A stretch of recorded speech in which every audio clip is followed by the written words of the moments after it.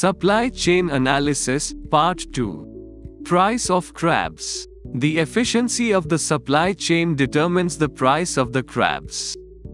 In non-coastal districts, the supply of crabs isn't constant because of various reasons for transporting them. Thus, its wholesale price is higher.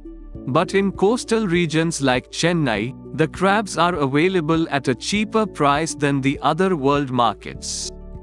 Volume of supply. The fishermen are not able to catch crabs in a constant amount as it varies based on the lunar cycle. To compensate for the higher requirement, the fishermen catch the crabs 4 to 5 days before the day of supply. This sometimes increases the rate of mortality.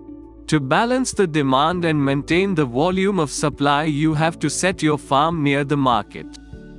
It reduces the time taken for transportation and supplies healthier crabs to customers on time. Mortality and pricing. The fishermen directly sell the crab to the traders, sellers. Some crabs die before reaching the customers and the traders have to face some risks of mortality. Each exporter bears the risk of 8% mortality.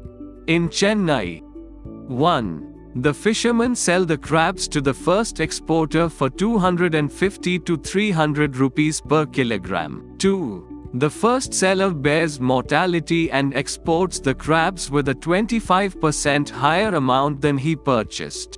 For example, 400 rupees per kilogram. 3. The second seller also experiences mortality and increases the amount up to 25% from his purchased price and sells the crab for 575 rupees per kilogram. 4. Finally, the crabs reach restaurants from local suppliers. In restaurants, the price of crab is increased up to 45% and the crabs are sold for 1,125 rupees per kilogram. Because they have to pay for cooking and the cost of leftover crabs.